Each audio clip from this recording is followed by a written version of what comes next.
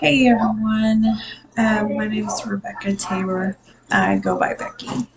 I'm a healthcare administration major. I've been in the medical field off and on for 25 years. So I decided to go into this major to try to help maybe make some changes in how things are done.